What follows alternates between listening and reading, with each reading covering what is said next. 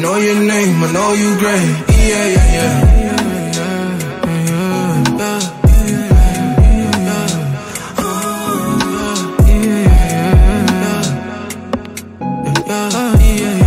Stuck in my mind, but I'ma be alright. You control my life, so I put my trust in you. You control my life, I put my trust in you. I know your name, I know you're great. Bad vibes can't even come my way. I'm just trying to serve, Lord, bring that plate. Back in the days, couldn't find my way, but I know you. To come in expectation. We're not just going through the motions today. We come to meet and serve a living God. And so come in expectation, and that you're going to be blessed by today's service. Just a few house rules before I go along. Just remember to turn off your phones or keep it on silent so that we don't disrupt today's worship. And also, today's duty deacon is our lovely Joyce. Joyce is just walking over there with a lovely flowery dress, looking very summery. If you've got any questions about the service, please don't hesitate to ask her any questions. Now, I have a quiz. Today's going to be, I've got a couple of questions for people. Does anyone know what today is? Oh, you guys are good. It is Father's Day. And also, it's like, this is the second year in a row that I'm hosting Father's Day. So I don't know whoever's organizing is trying to tell me something. I don't know what's going on here, but happy Father's Day. We're going to be honoring them and celebrating them later in the service. So we're just going to pray for them and all the good stuff. And so, yeah, that's going to be going on. So just before I invite the worship team to get us started, I just wanted to really encourage you to come with hearts open this morning and to really understand the meaning of worship. We're not just singing songs, we're praising our living God. Psalm 34 verse 3 says, "Glorify the Lord with me, let us exalt his name together." There's a difference when we're all here together in one accord. Our Lord Jesus is here, so let us treat this with reverence and worship. So you feel free to sing, feel free to dance, feel free to do whatever you want, but let's just come in expectation. So let's stand, and we're just going to stand. As we stand, let's just go into a time of prayer. Father, we welcome you in our midst this morning. We thank you that we have the privilege to come before you as a people and to serve the living God. We thank you for this time. We thank you for today. We thank you that we are even here, Lord. Some people slept and they didn't wake up this morning, but Father, we have the privilege to be in your presence this morning, and we don't take that lightly. So, Father, we come with open hearts. Your word says that we should worship in spirit and in truth. So, Father, Holy Spirit, come down, Lord. If there's anything that we're still thinking of, Father, examine our hearts, Lord, and let us bow down and worship you this morning. And, Father, we just pray, Lord, that we, as we said, we come in expectation to meet with you. So, Father, move in our midst this morning. In Jesus' name I pray. Amen. Worship team, take it away.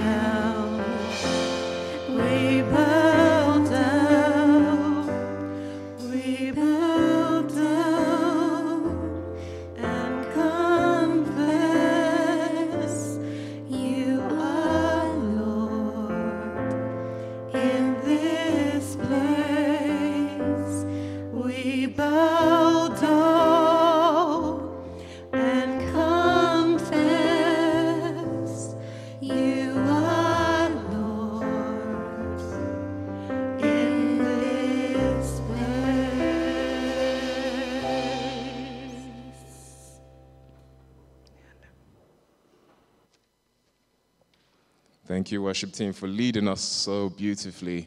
Church, you know what time it is. Please greet one another. Say hello to a familiar face, those you haven't seen for a while. And yeah, let's just fellowship for the 5 minutes or so.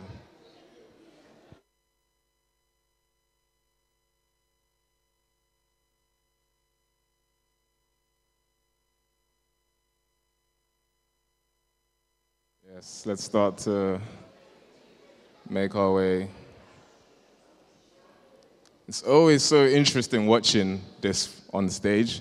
It's almost like you guys prefer this part of the service than the actual sermon. You love it, don't you? You love it. Anyways, church, we're just going to go through a time of some notices. First one is, if you are a church member, it was announced at the church members meeting last week, Sunday. You should have all received a welcome email to the newly church box database.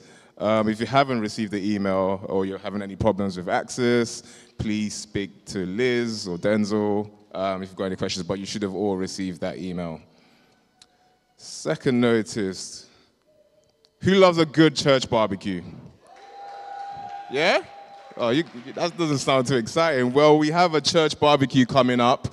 I believe it's on the 13th, Saturday, the 13th of July at 3 p.m. It's going to be in the church in meeting room 1. The weather, we are praying and fasting that it's going to be really, really sunny, and it's going to be an amazing day. Oh, 1 p.m.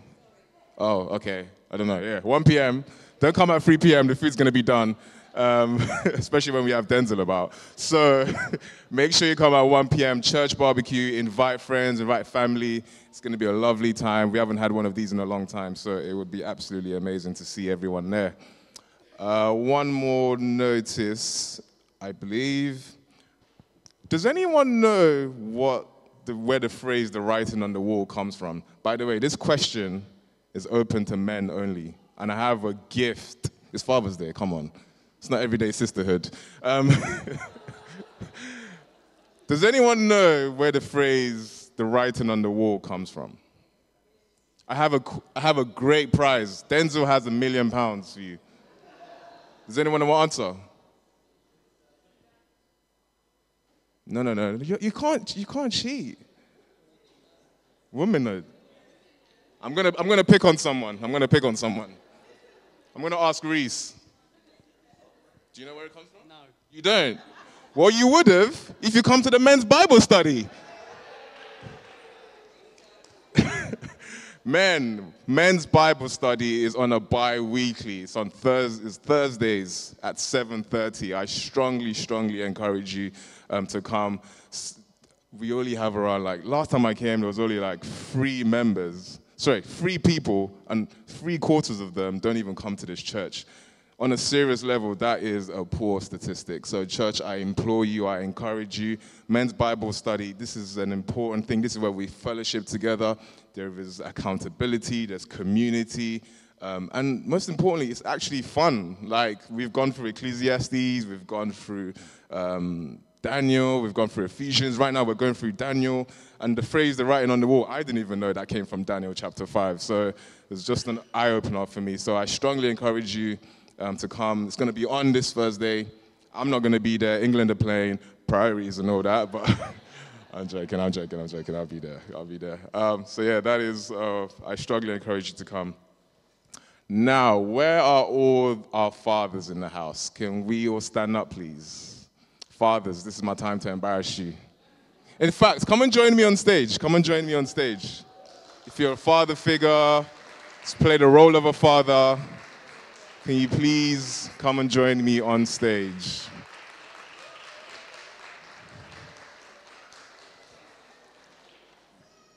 Fatherhood is so important, as we've seen with many stories in the Bible.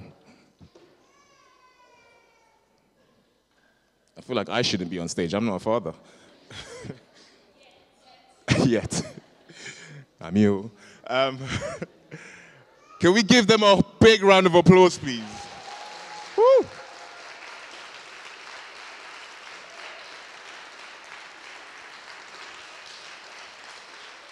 Thank you, church. It's always important to honor the men in our lives, and Father's Day is such a great example. We know that, I mean, secretly, we all know we prefer Mother's Day. But anyways, let's not just, give them a happy Father's Day mug. Let's celebrate and honor the wonderful impacts that these men make in lives. And we just want to celebrate you and honor you today. So we're going to pray for each and every man and every coming father. So let's just spend some time in prayer, honoring and thanking God for their lives. Father, we thank you for today, Lord. We thank you that we can celebrate these men. We thank you for the roles they have played, Lord. We thank you that you've given the grace to see their role through, Lord. We thank you for the many years of sacrifice, Lord, and the impact and the wisdom and the daily disciplines they have put into their children, Lord. Father, your word says, train a child in the way he should go, and when he's old, he will not forget it. And Father, I'm thankful that I have had that impact in my life. And so, Father, we just thank you for these men. We pray, Lord, that you continue to bless them. We thank you that you continue to give them the strength to continue to.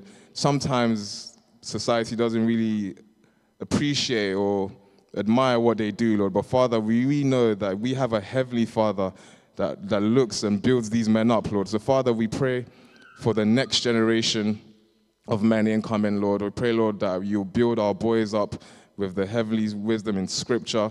We pray, Lord, that you will raise godly men, men of fortitude, men of courage, men who are leaders, men who are ready to serve.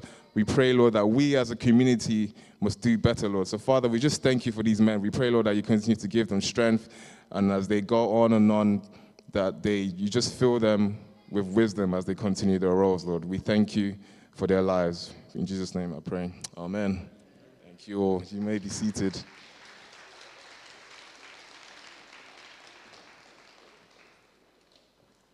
Have I missed any notices, Liz? Am I good? All good? Sisterhood? I'm joking. Church, we're now going to go into a time of prayer. This is typically a time where we just pray for our world. We pray for what's in our heart. We pray for our church family.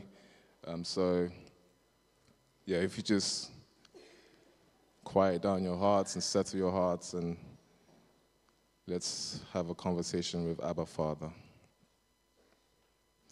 Today I was in the true spirit of Father's Day. I was just thinking of not only fathers. I mean, everyone here under the sound of my voice, we all have a father. We all have a heavenly Father, but we don't all have the same experience with our fathers.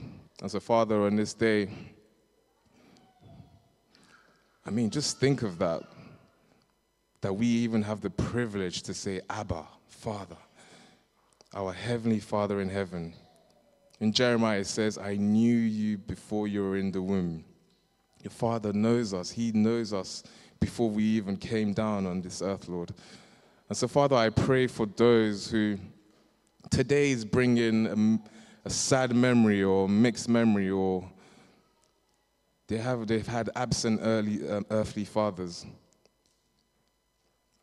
Father, I pray, Lord, that you give us the strength, and just I pray, Lord, for those who are feeling like that today, Lord, that they know that they have a heavenly Father in you who is always here, who has been here before us, Lord, who has known us. I pray, Lord, that you just send your comfort and send your love, and we are claimed, we are loved by you, Lord. So, Father, I just pray for those who are hurting today, those who are having mixed experiences, and we're sensitive to that nature, Lord. But we're also hopeful, and we're also thankful that we have a heavenly Father that we can call to at any time. Father, we also pray for our men in our community, our young boys. Father, we all know what the stats say, how they're being raised to be someone else. They're following the ways of the world. We know about the Andrew Tates of this world. But Father, we just pray, Lord, for the influence. We know how fatherhood is so impactful, Lord. So Father, we pray for our young men in schools. We pray, Lord, that they will be led the correct way, Lord. We pray, Lord, that they will be led by the Scripture. We pray, Lord, that those who are on the wrong road, they will be impacted, and you will make a change in their lives, Lord. We pray, Lord, that we as a community, we do all we can to raise young men of God, people who strive to lay their lives down and sacrifice just as the way you sacrifice, Lord. It's a heavy calling, but it's a calling that we are as men called to do. So Father, we pray, Lord, for your strength. We pray, Lord, for wisdom. Teach us, Lord, to raise young men. Help us, Lord, to work in schools, to work in our homes. We know it starts in the home, Lord. So Father, help us, Lord. Give us your spirit. Let us build these daily disciplines, Lord. The habit of prayer, the habit of communing with you, the habit of just being involved, Lord. We hand over all these things, Lord, and pray, Lord, that we can prepare the next generation so that they do not go astray. In Jesus' name I pray. Amen. I believe it's time for the kids to go out now. Are they going out?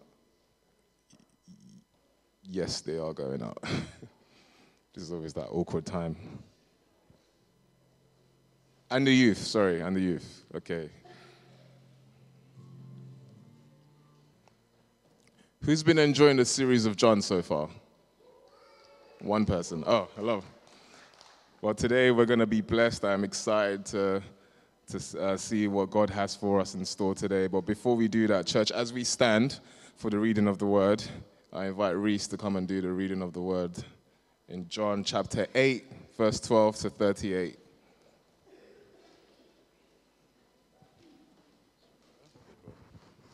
Morning, church. So I'm reading from John 8, 12 to 38.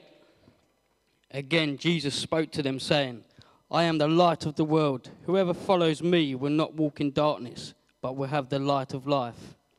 So the Pharisees said to him, You are bearing witness about yourself. Your testimony is not true. Jesus answered, Even if I do bear witness about myself, my testimony is true. For I know where I come from and where I am going, but you do not know where I come from or where I am going. You judge according to the flesh. I judge no one. Yet even if I do judge, my judgment is true. For it is not I alone who judge, but I and the Father who sent me.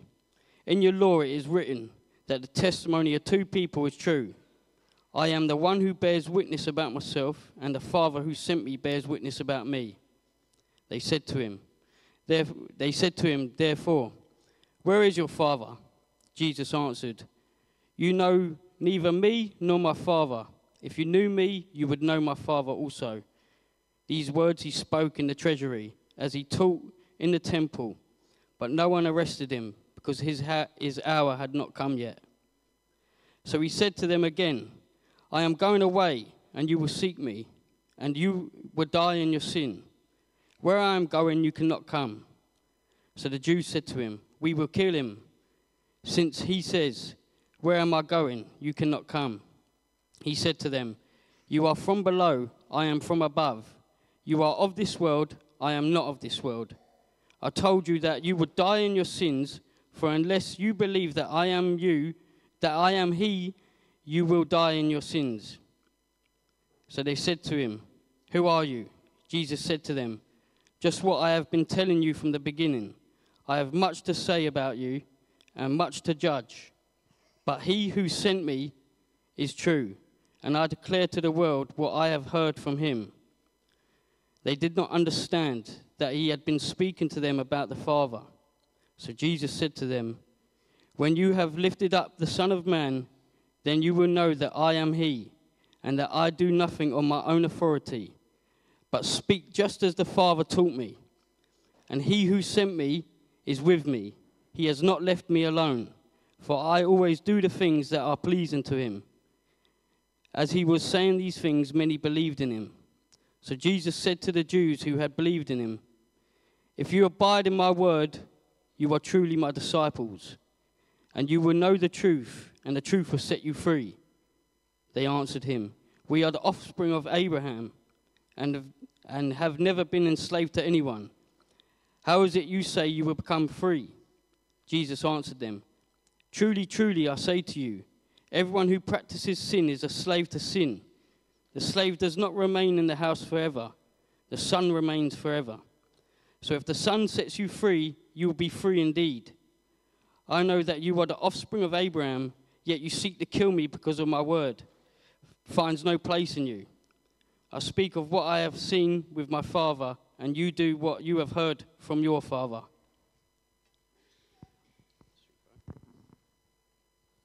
May the Lord bless the reading and hearing of his words. Thank you, Reese. As I invite David to come and share the word, church, you may be seated. Just going to pray right now for David. Father, we thank you for this privilege, Lord. We thank you for your son. Father, we pray, Lord, that you may speak through him, Lord. I pray, Lord, may the Holy Spirit speak through him. I pray, Lord, that we want to hear from you, Lord. We don't want to hear from David. And so, Father, as he's prepared, Lord, I pray, Lord, for open hearts. I pray, Lord, that our hearts are receptive to hear your word, Lord. I pray, Lord, that we just don't simply go through the motions, Lord, but we understand, Lord. Father, give us the wisdom. And I just pray for him, Lord. I pray, Lord, that you give him boldness. I pray, Lord, that you give him strength. I pray, Lord, that you calm any nerves. And that as he's been called, he's simply doing your will, Lord, sharing the gospel. In all these things, Lord, I pray. In Jesus' name I pray. Amen. Thank you, Mama. Thank you. Yeah, God, Mike, thank you. Appreciate you. Good morning, church. Good morning. Good to see you guys. Hope you're all well. Church, as always, I want to first start by giving thanks to God for the opportunity to share with you from his word. As you know, it's something I do not take lightly at all whatsoever. And so, Soji, I thank you so much, brother, for the prayers. Again, this way we've committed this into God's hands. And so I'm trusting that he will deliver this message to you and not me. Amen?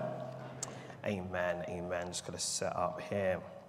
All right, so church, this morning I'm going to be really vulnerable with you and tell you a bit about my childhood and how I remember growing up being extremely afraid of the dark. I don't know, I just managed to convince myself that monsters were real and that they were out to get me. Just me, no one else. Well, I'm sure most of us can relate. Being in darkness is pretty frightening. Not only is your vision restricted and in most cases gone, but consider nighttime. It's often when the wicked thrive. I also remember that every time that we had a power cut, not only was I afraid, but the people around me became extremely anxious, and it almost always resulted in a chaotic atmosphere. In fact, I quite remember being about 5 years old. I had just landed in Ghana, and at the airport, there was a power cut. And I remember this being such a huge deal, because how often do you get a power cut at an airport? And I remember it was so chaotic. Everyone was saying, light off, because in Ghana, when there's a power cut, they say, light off is a thing over there. But when that would happen, it would only affect the area that it was.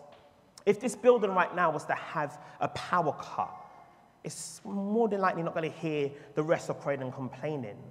But on the flip side, if this building was the only building with lights in the UK, it does nothing for the rest of the country buried in darkness. If America was the only country with lights, it does nothing for the rest of the world buried in darkness. Church, if I take out my phone right now and I turn on this torch, even though it's brighter than an iPhone, you can see that it doesn't go that far, does it? Sorry, I'm not trying to start anything. But the fact is, this light is restricted. It can only go so far. And so this should put into perspective the bold claim that Jesus Christ made about himself. You see, Jesus didn't say, I am a light in Jerusalem. He didn't say, I am a light in Samaria. But he took it further and made a claim that no one else can make. Jesus Christ said, I am the light of the world. This is a bold claim. And in a moment, we're going to unpack not only what this means, but who he was saying it to and the opposition that he was faced with. And just to give you a heads up, I might spend most of my time unpacking verse 12, but we'll try and move on as much as humanly possible. So let's dig in. John chapter 8, verse 12. Again, Jesus spoke to them, saying, I am the light of the world. Whoever follows me will not walk in darkness, but will have the light of life. Now, church, just to recap, Jesus is at the Feast of Tabernacles, which is an annual Jewish event in which Jews would gather from around the world to celebrate God's goodness, his kindness, his provision and faithfulness towards them. They are remembering how God was with them and faithful to them during their wilderness experience. And so they get together to express their gratitude for all that God has done. So when it says again, Jesus spoke to them, it's referring to the gathered Jews, the multitude of people who have come for this event. Jesus is crying out to them. And we know this from chapter 7, verse 37, where it says, on the last day of the feast, the great day, Jesus stood up and cried out, "If anyone thirsts, let him come to me and drink." Now, at this event, there were several ceremonial practices that would be taking place. For example, there would be something called the water libation ceremony, where the high priest would pour out water into a special basin on the altar. This was to recall prophecies like in Isaiah when God promises to pour water on a dry land. It was also to remember how God was faithful to make it rain during dry seasons and how he was good to provide water in the wilderness. And so whilst this is going on, this is when Jesus is saying, if anyone thirsts, drink from me. He's pointing it back to me. So these practices are taking place and he's saying this. And he promised that if you drink from him, you'll be satisfied. Now, during this feast was also something that was called the temple illumination, or the illumination of the temple, where there will be 4 large menorahs or candelabras that would stand on the temple platform. And it is said that when these were lit, it was so bright that it would light up the entire city of Jerusalem. Now, this was to symbolize how God was the light for the children of Israel. And most Jews also see it as a reminder that God promised to one day send a Messiah to renew Israel's glory. Now, it's with this same voice that Jesus is now saying, "I am the light of the world. Whoever follows me will not walk in darkness, but will have the light of life." You see, he's saying this boldly. He's saying this with urgency, knowing, by the way, the opposition that he may face. But the truth must be spoken. It's amazing. Today we have open-air preachers where they are pointing people to Christ. But here Christ is, in the first century, open-air preaching, pointing people to himself. And so he should. I mean, scripture is about him. These practices, what they're remembering, how God was good, is all about him. I mean, church, notice the pattern, the sequence, if you haven't already. In John chapter 6, Jesus says, "I am the bread of life," in reference to the manna that fell from heaven and fed the children of Israel. The very next chapter, he says, "If you first drink from me," in reference to the water that was provided in the wilderness. The very next chapter, now beyond John 8, he is now saying he is the light of the world. And see, we're not going to only explore how this in relation to Tanakh, but also what it means for us today. But let's spend some few moments just unpacking the importance of light. You see, without light, not only are you in darkness, but it often means you're in danger. You see, the call of Jesus here isn't to religion, but to safety. Church, the moment you recognize what God is doing through his son Jesus and how he is indeed the light unto the prophets, unto the nations that the prophets spoke of, the more you understand the heartbeat of the gospel and these claims that Jesus Christ is making about himself. I remember watching this film called 47 Meters Down, where a group of people wanted to see sharks up close. Now, I don't know why people want to see sharks up close, knowing that they can eat you, but apparently this is a thing that people do. I know, it's weird. But they were in a cage, and the deeper they went into the ocean, the chain that was holding the cage snapped, and they plunged 47 meters into the ocean. Now, as you can imagine, the rest of the film is about survival, but there was one scene in particular where this girl managed to escape the cage and try and find help. But the further she got into the ocean, the more she got lost, and her vision was taken from her. She could no longer see. She became gripped with panic and fear and hopeless until she saw the light.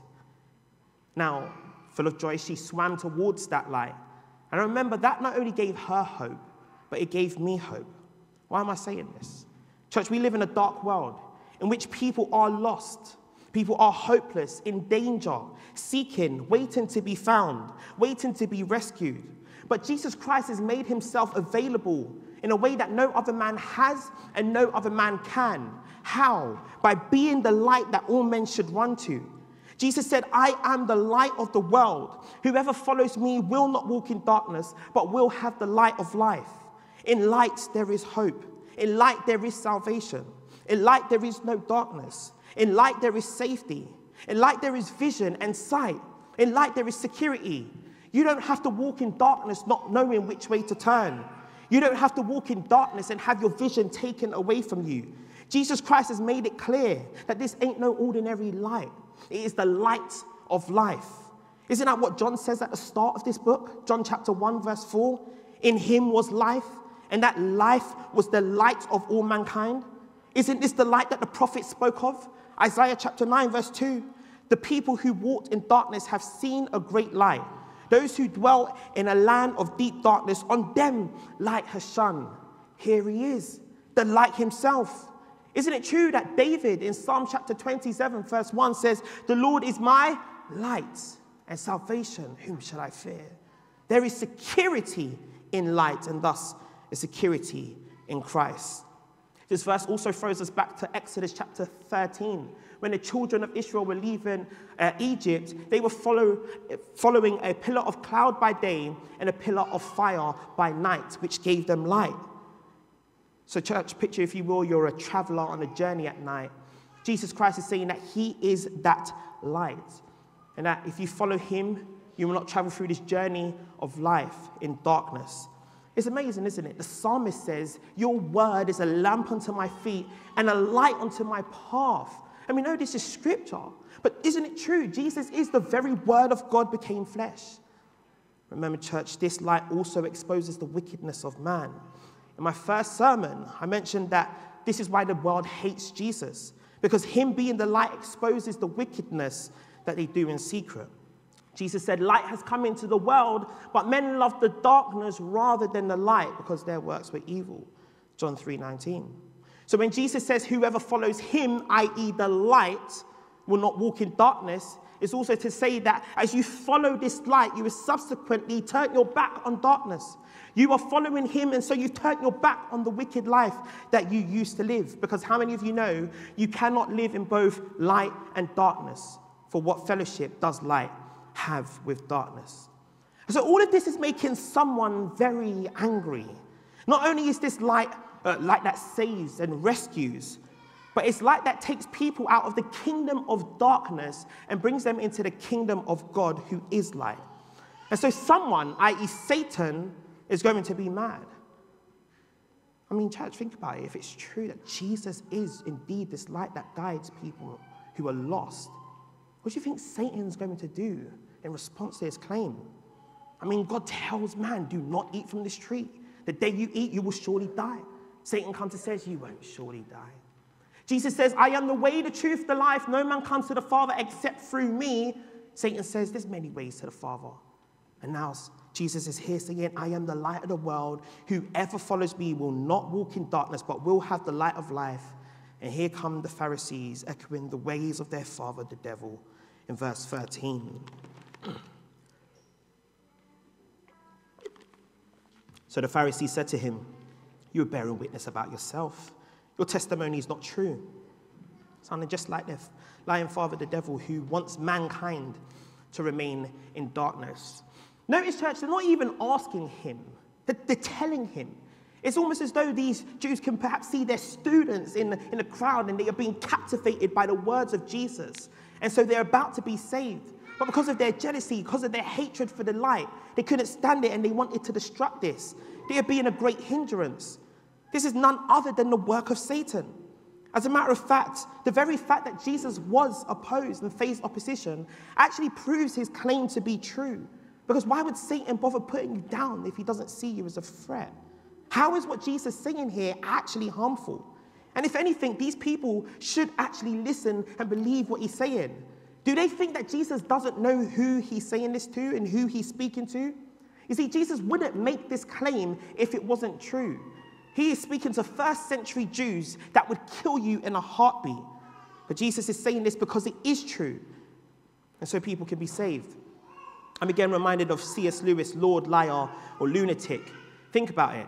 If Jesus is a rabbi and he's able to teach in a synagogue, and we know he can't be mad, they would have never let that happen. So he's not a lunatic. We know that. And we also know not only does he not lie, but there's no reason for him to lie. Why would he lie? I mean, think about it. There was no reason. He knew the implications that would happen to him if he was to lie, especially as a first century rabbi. So we know he's not a liar. We know he's not a lunatic, so there's only one option. He is who he said he is. He is the light of the world. And if you reject this light, where does that leave you but in darkness? And since we know that this is the same light that guided the children of Israel out of Egypt, this means that if you reject this light, you are rejecting the guidance of Christ. And so you remain lost in this dark world. But not only that, you remain lost, full stop. The Jews had it right in front of them, and they rejected it. And so if you're listening, and you haven't accepted or come to this light, please do not do the same as they did. They challenged him. They said, you're bearing witness about yourself. Your testimony is not true. Practicing this tradition, and this is blinding them from seeing what Jesus has said and is saying. You see, the Pharisees are appealing to the law in Deuteronomy 19:15.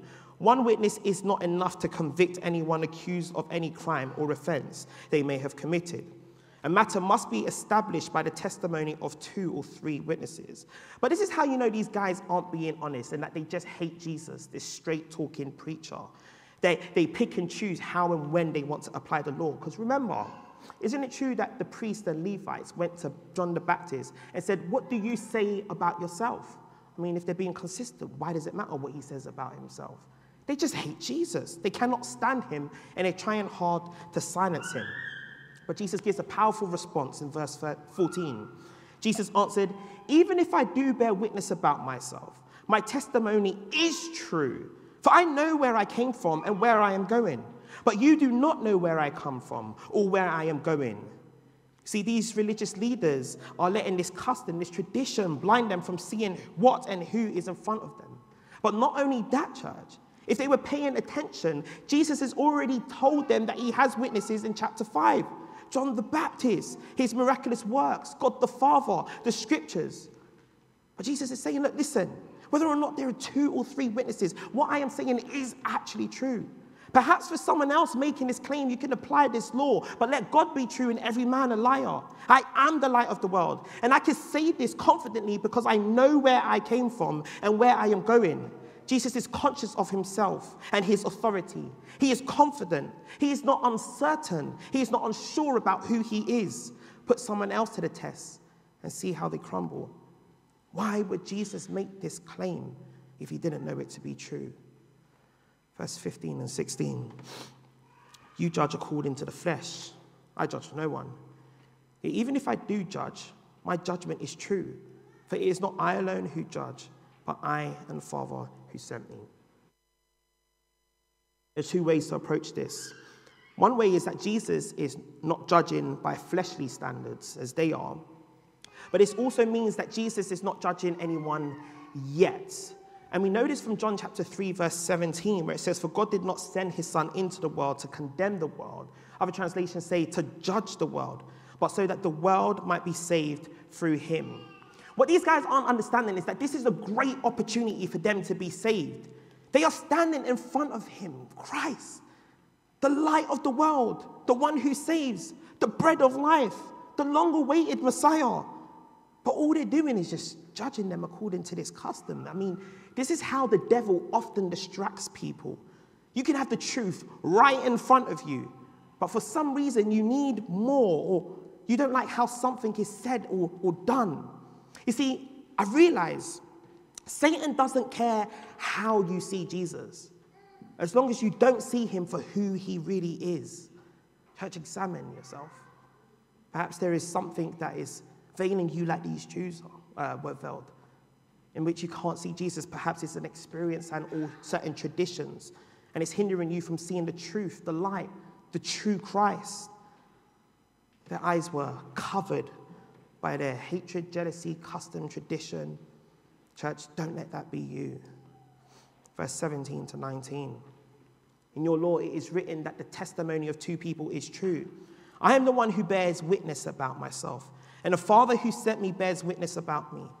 They said to him, therefore, where is your Father? Jesus answered, you know neither me nor my Father. If you knew me, you would know my Father also. I love how Jesus addresses these people. He not only knows the culture, the custom, the language, the scriptures, but he knows them more than they know themselves. He created them. He's like, okay, let's play your game. In your law, it is written that the testimony of 2 people is true. I bear witness about myself, but guess what? The Father who sent me bears witness about me.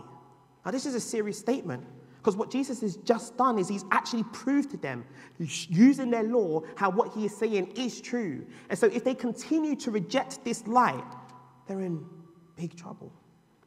Jesus also claiming that the Father sent him is a huge deal, because in Torah, the Jews would have been familiar with how God told Moses, tell Pharaoh, I am has sent me to you.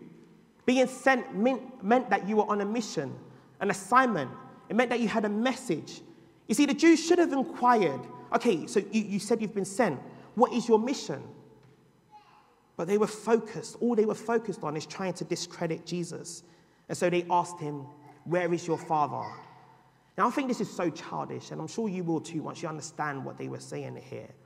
It almost reminds me of in school when someone was confronted about something that was true. The person would be so embarrassed that all they could respond is, your mum.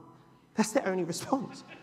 Now, scholars actually often point out that when the Jews said this, they said it with an intent to harm and cut Jesus. And they said, where is your Father?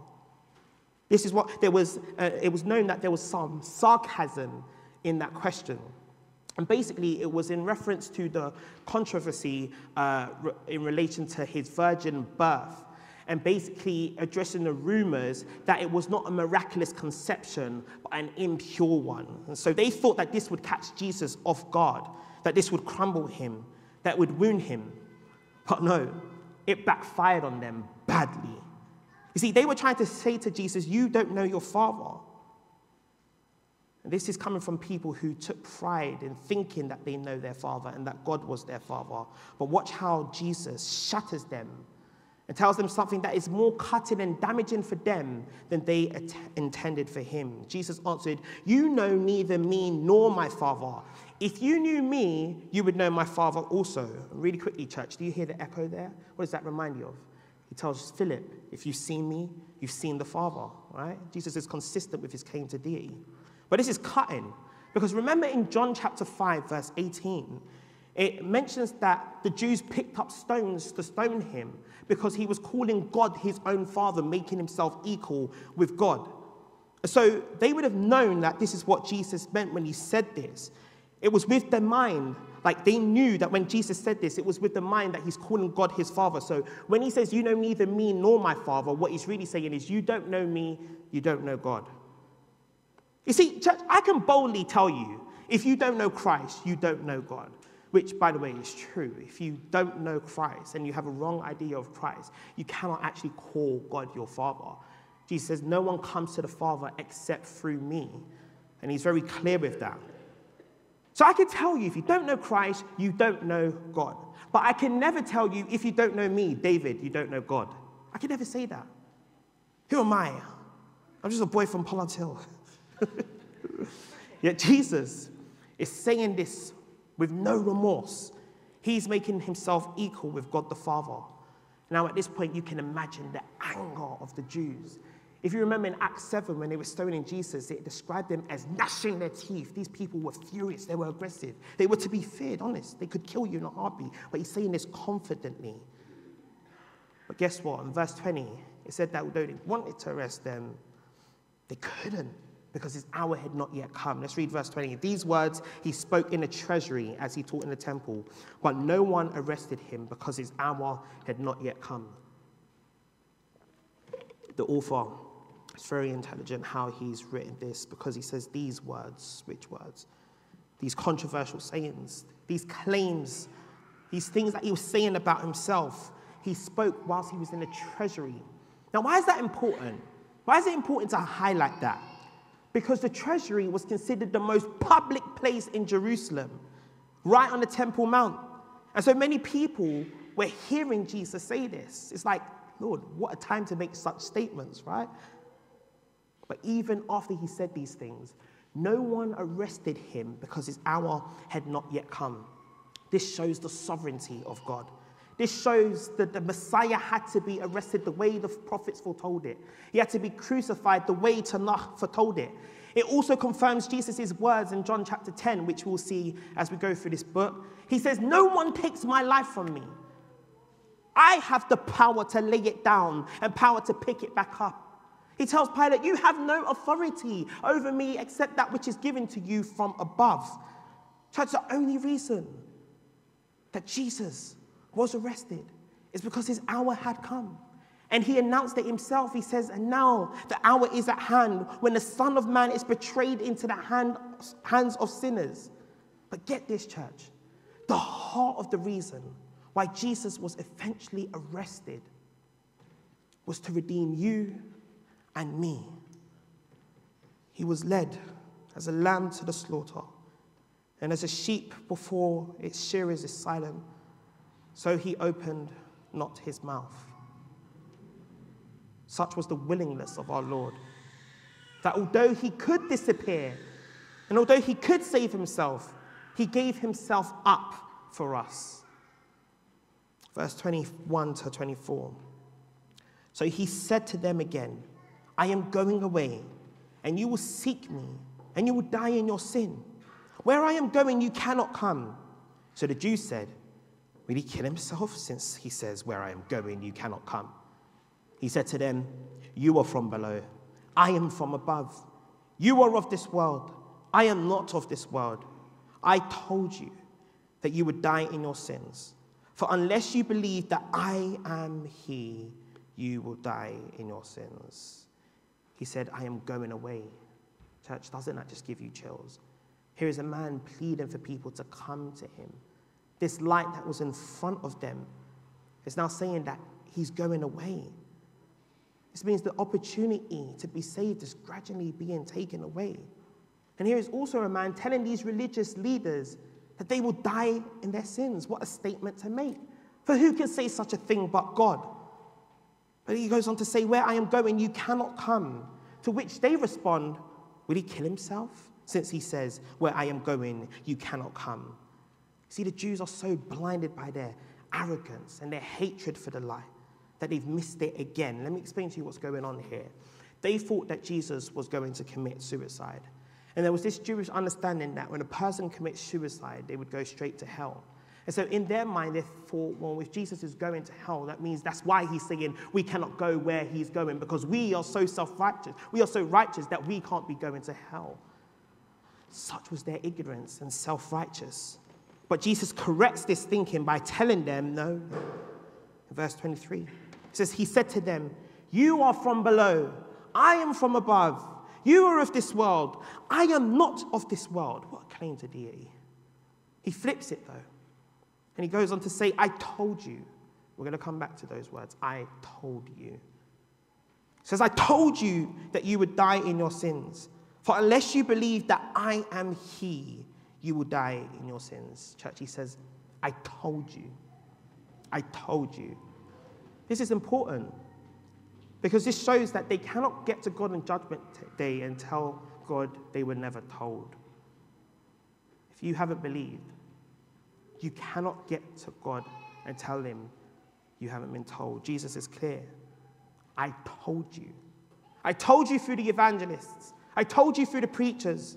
I told you through the scriptures. I told you through your friends. I told you through your family. Unless you believe in him, you will die in your sins. But Jesus makes another very crucial statement here. When he says, unless you believe that I am he, in the Greek, there is no he. It's ego eimi. Does anyone know what ego eimi means? Shout it out if you know. I am, right? I am. Now, this isn't the first time Jesus says this.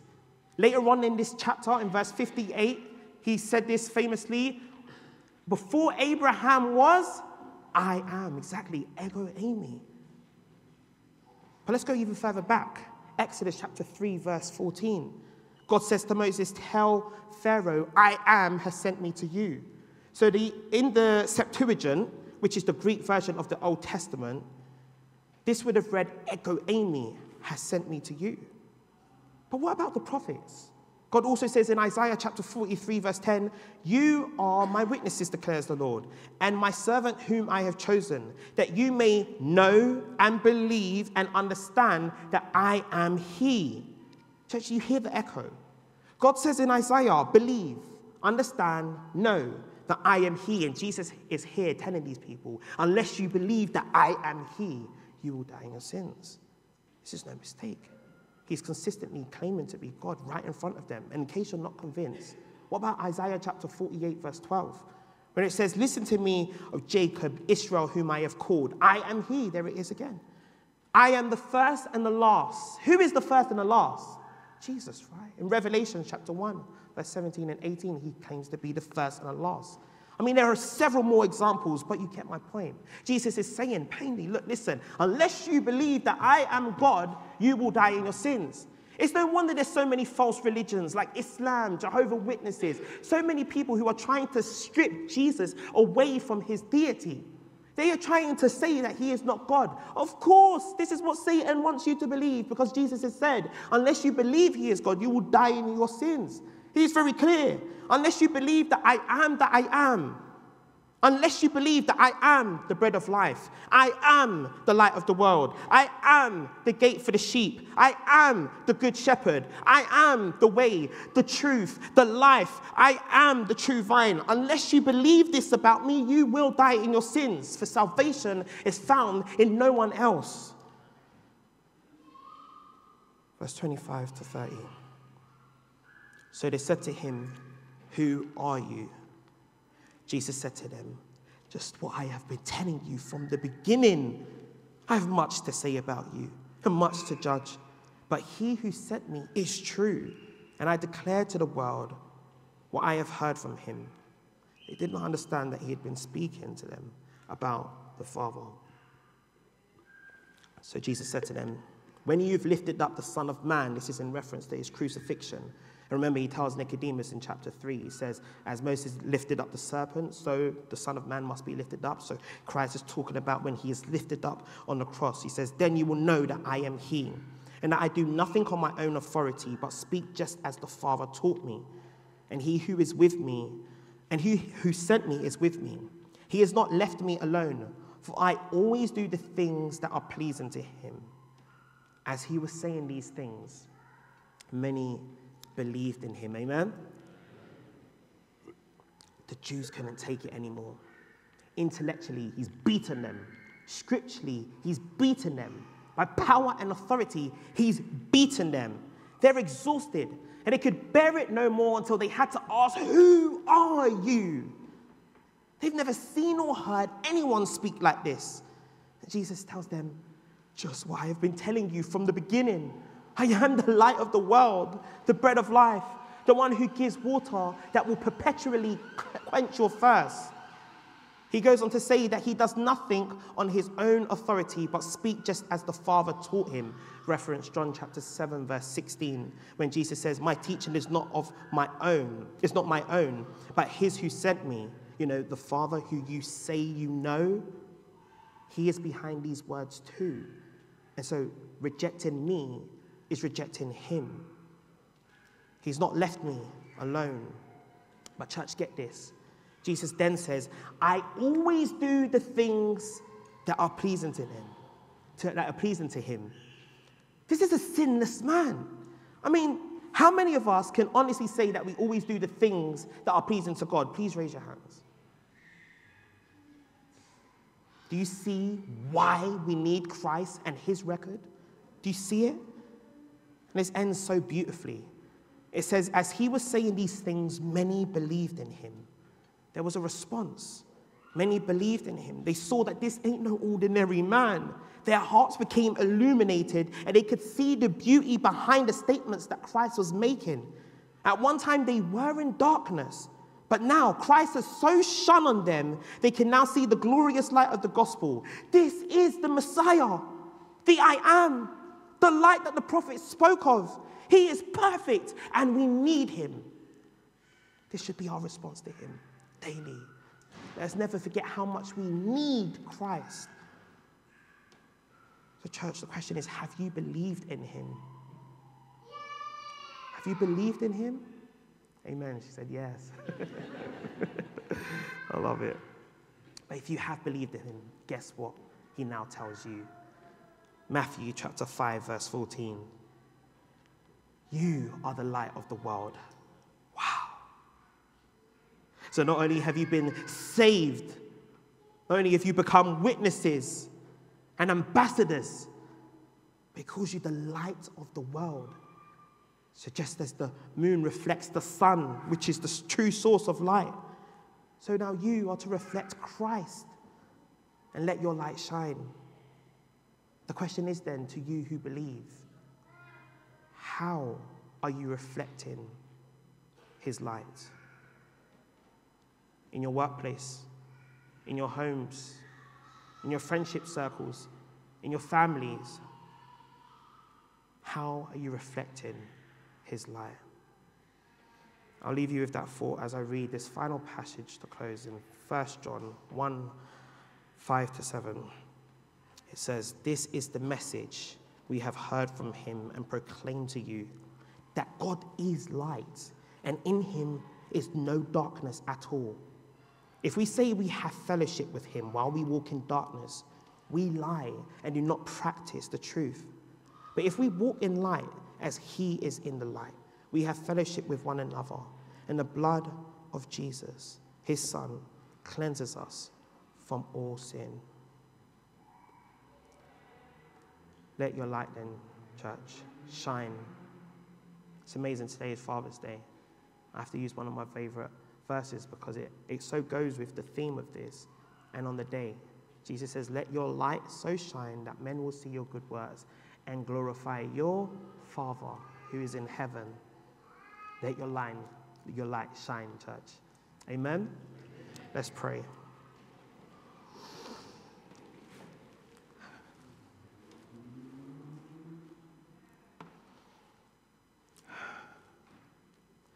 Oh, Heavenly Father, thank you so much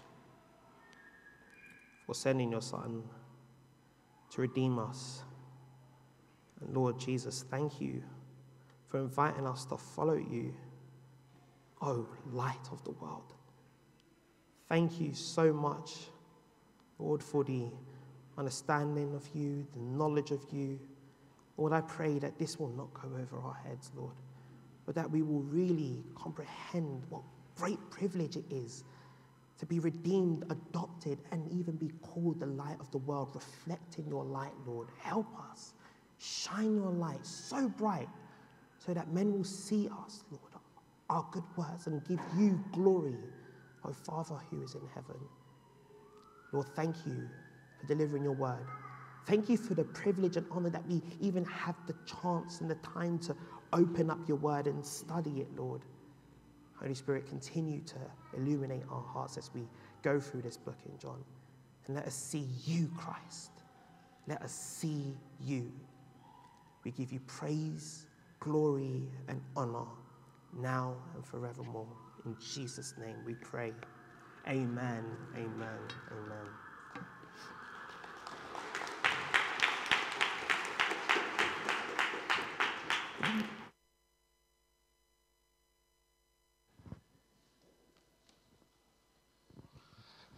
Amen, church.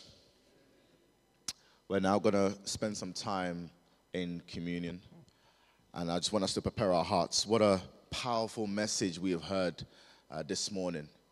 And I want to remind us that it's easy to hear a sermon like that and the next day forget this sermon. It's easy to hear sermons preached to you and then later on forget everything that was spoken of. And so I just want to remind you of the great God that we have, who is the light of the world, but I also want to remind you of the light that now lives in those who trust in him. It's easy to forget, and that's why we're told even in communion that every time we meet, remember Christ in this way, because we forget. So really and truly, we should be celebrating and remembering communion every single time we meet. For men's Bible studies, for sisterhood, for church services, because it's easy for us to be Christians and yet forget what Christ has done in us. So thank you, David, for sharing such a powerful word to us. But church, I want to urge you not to forget this message. Go home, take this passage, meditate on it, memorize it, believe it, and live it out. Amen? Amen. So we come together now for communion. Thank you, Joyce. And this is a time where we remember the body of Christ, which was brutally broken for you and I. And it's a time where we remember his blood, which was shed for us. And so before we come, we recognize that communion is a time for believers, people who have trusted in Jesus, people who have seen this light and now have this light. They've trusted in Jesus. And maybe for parents here, you might have children who are with you. I know the children have not come back yet. But maybe your next year child, and you believe that they too have trusted in the Lord Jesus. They can also partake in communion. But before we do that, let's just still our hearts. The reason why we are here today is because of Jesus' body and his blood being broken for us. The reason why we have hope even in this difficult world is because of what Jesus has done for us. Everything, the whole Christian faith, rests on the death and resurrection of Jesus Christ. So this is no small thing we're doing here. But as David was speaking, it just reminded me of Christ and his light that will never go dim. But I do recognize that in our hearts, maybe a light has been dimmed. We no longer see him or worship him as the light that he is. We're no longer excited about this light that we have in us. And we no longer share the light that we have in us. I want the Lord just to speak to your heart this morning.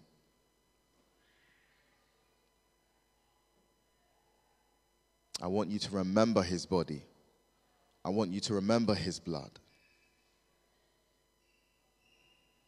I want you to remember that there is hope for you. I know people are struggling with various different things.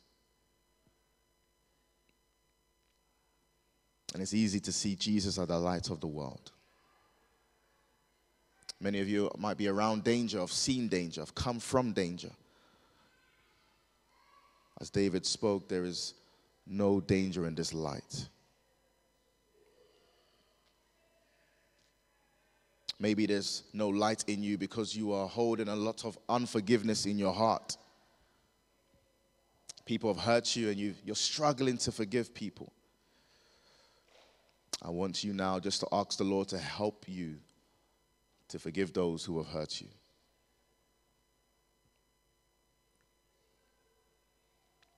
Maybe you're struggling to see this light because your eyes have been blinded. Your eyes are occupied by seeing a lot of darkness.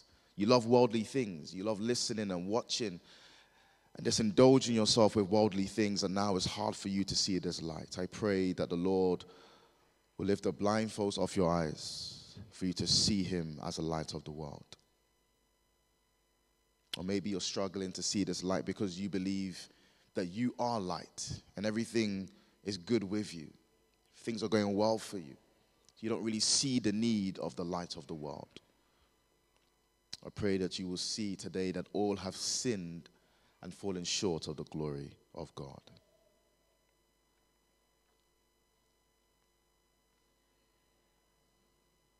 So Heavenly Father, we thank you for this day. We thank you for this day that we can come to West Croydon Baptist Church. This is your church that you are building, and we know the gates of hell will not prevail. And we've heard from your word and heard from your servant David as he shared with us, Lord, that the enemy has an agenda, and that is that we never see you as the light of the world, that we walk in the darkness that he is in. And I just pray, Heavenly Father, that you just lift the blindfolds off of people's eyes this morning. People who have been walking in darkness, living a lifestyle of darkness and a lifestyle away from you, Lord Jesus. I pray that they will come and see that you truly are the light of the world. And I pray for my brothers and sisters in Christ who have been walking in this light. But maybe recently, Lord, this light has gone dim. Not because you have gone dim, but because of our selfishness, because of our sin and our disobedience. I pray, Heavenly Father, that you will forgive my brothers and sisters in Christ.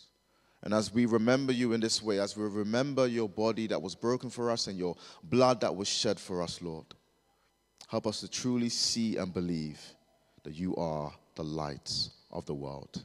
In your name, amen. Amen. And so, church, Jesus On the night that he was betrayed, he took some bread and he broke it. And he said, "This is my body, which is broken for you. Do this in remembrance of me." And in the same way, after supper, he took the cup, saying, "This cup is a new covenant of my blood. Do this whenever you meet." Amen. So friends, when the bread comes round, in your own time, please do take and eat and remember the body of Christ which was broken for you. And also as the cup comes round, I just want you to hold the cup and we will drink together as a church community. Thank you.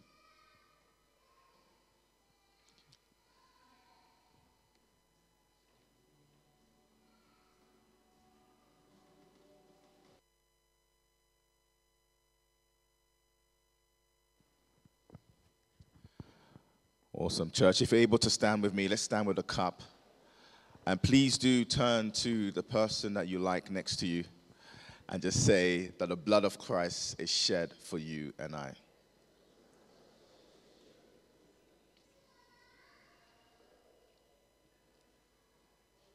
Amen. Amen. Please be seated, church. So just before we take up our offerings and have our closing song, I just want to welcome a new member of ours. Reese, can you please come up?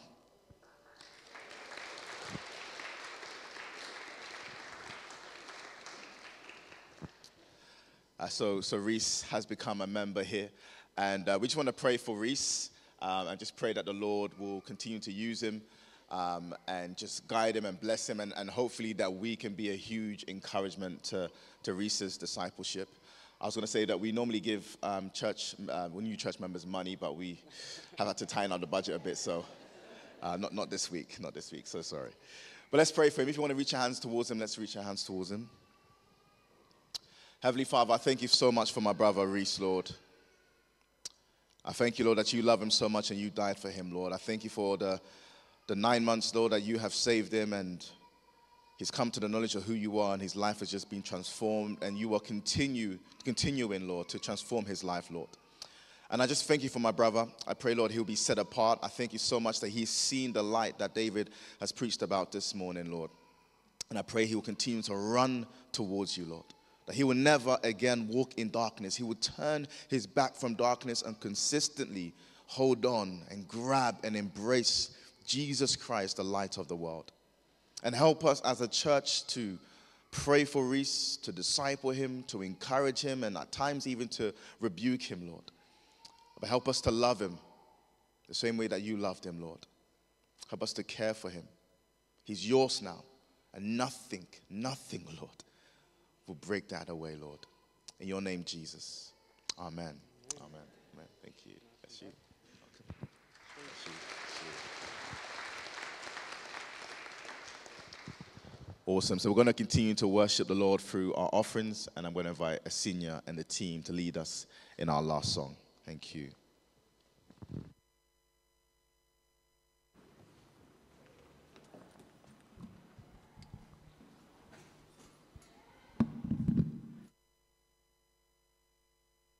You to stand if you are able to.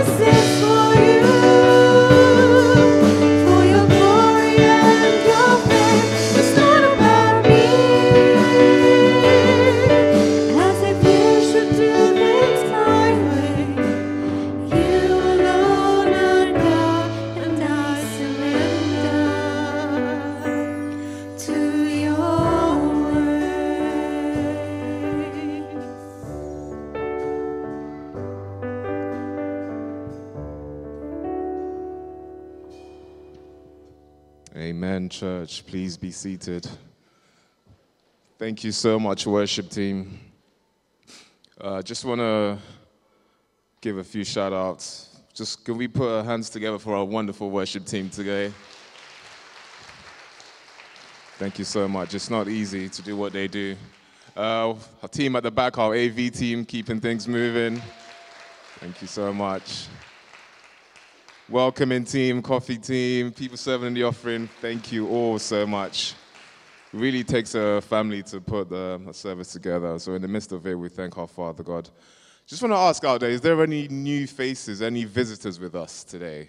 Please, we don't want to embarrass you. We just want to acknowledge and make you feel welcome. Thank you. Oh, nice. Lovely to welcome. We have a small gift for you. Just lots of goodies in there. We got a voucher in there in case you're interested in our bookstore. Please speak to Sadie or Esther. And we got one more over here. Thank you so much. Very warm welcome to you. Please speak to anyone. You can speak to me if you want after the end of the service. And we would love to hopefully see you again. Thank you so much. And our familiar friends as well. Thank you, Arnold and Cindy, old friends. He's looking embarrassed. Church, who's had a blessed time today? Amen. Lovely time worshiping with God this morning. And I just want to, as we close, I just want to read these words out to you again. It's from Matthew chapter 5, verse 14. And it says, "You are the light of the world. A town built on a hill cannot be hidden. Neither do people light a lamp and put it under a bowl. Instead, they put it on its stand, and it gives light to everyone in the house. In the same way, let your light shine before others, that they may see your good deeds and glorify your Father in heaven." Amen. Church, let's just, as we stand for the grace, let's say our closing prayer. Father, we thank you for today, Lord. We thank you for being in our midst today. At the start of the service, we prayed for you to come down, and we expected to meet with you, and we trust that we have done that. So, Father, Lord, as we've heard your word today, Lord, through David, your servant, I just pray, Lord, that we don't just listen to it and forget it, Lord, because it's so easy to forget. So, Father, through the monotony and the day-to-day of our weeks, Lord, I pray, Lord, that you speak to us through your word, Lord. Help us, Lord, to be bold. Help us, Lord, to give us courage, Lord, as we be the light of the world wherever we walk, wherever that's in our family lives, wherever our workplace, in our community, wherever we walk, Lord. Let them see our lives, Lord, not what we say, and they say that man or woman is a child of God. And so, Father, we ask all these things in Jesus' name I pray. Amen. And let's say the grace together. May the grace of our Lord Jesus Christ and the love of God and the fellowship of the Holy Spirit be with us all forevermore. Amen. Thank you so much, church. Stay around, say hello to someone, have tea and coffee, and be blessed. And we love to see you again next week. Bless you and keep you. Make his face shine upon you and be gracious to you. The Lord turn his face toward you and give you peace.